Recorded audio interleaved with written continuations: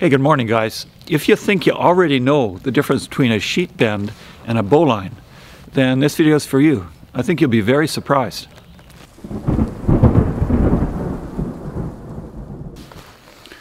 Decades ago, the bowline came to national attention, where you got a little badge through Scouting America if, while blindfolded, with one arm tied behind your back, you could tie a bowline around your waist.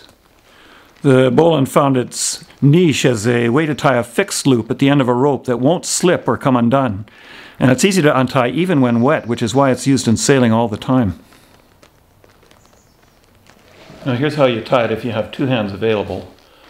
Make a loop, and then this end goes through here and behind and back through. Notice that you've actually got four ends, 1, 2, 3, and 4, with 2 and 4 happen to be tied together as the loop.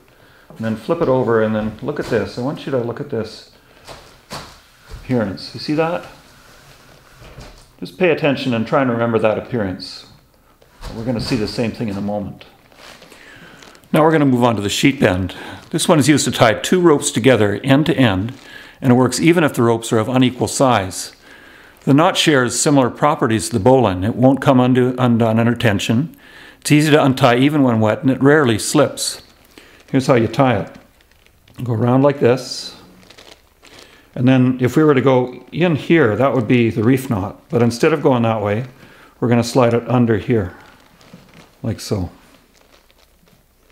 You see that? Now, I want you to look at this knot closely.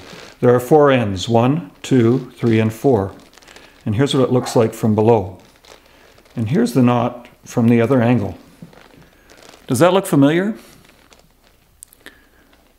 The sheet bend is a bowline. They're the same knot.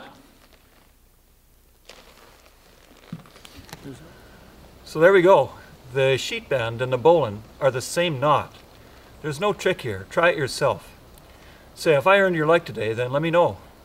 Feedback makes it easier for others to find these videos. Thanks for watching.